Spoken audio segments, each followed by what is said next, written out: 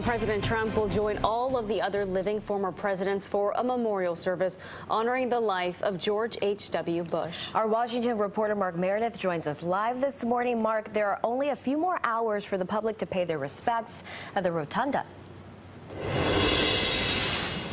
Tonight, Felicia, that's right. The Rotunda service will be wrapping up in just a couple of hours, and then at 10 a.m., that's where we're going to see Mr. Bush's casket brought down the Capitol steps right here behind me. The sun is just beginning to come up in Washington. We're seeing some more people, including security, Secret Service, as well as those coordinating the events, coming to the Capitol, getting ready for a very long but likely moving day today.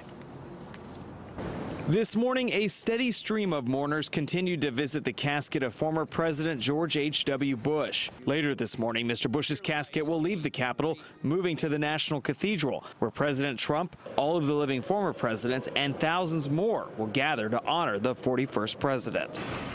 On Tuesday, President and Mrs. Trump met privately with the Bush family at Blair House across from the White House. President Trump is not expected to deliver remarks at this morning's memorial service, but former President and Mr. Bush's son, George W. Bush, is scheduled to speak. On Tuesday, several high-profile Republicans, including Bob Dole and Colin Powell, visited Capitol Hill to pay their respects. Meanwhile, on the Senate floor, lawmakers from both parties praised Mr. Bush's legacy. He was a devoted public servant who fought to defend our freedoms. And he signed the Bipartisan American with Disabilities Act. After this morning's memorial service, Mr. Bush's body will be flown back to Texas. Officials say he will be laid to rest at his presidential library in College Station.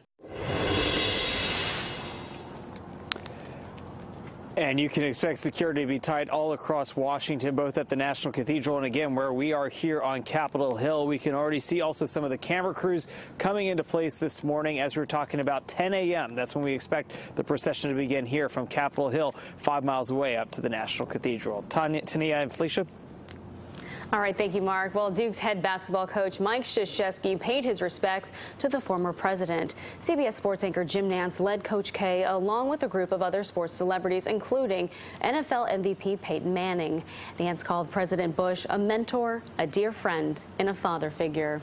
CBS 17 will carry live coverage of the former president's funeral from Washington, D.C. starting at 10 o'clock this morning. So our noon newscast, well, we will be streaming that on our website, cbs17.com.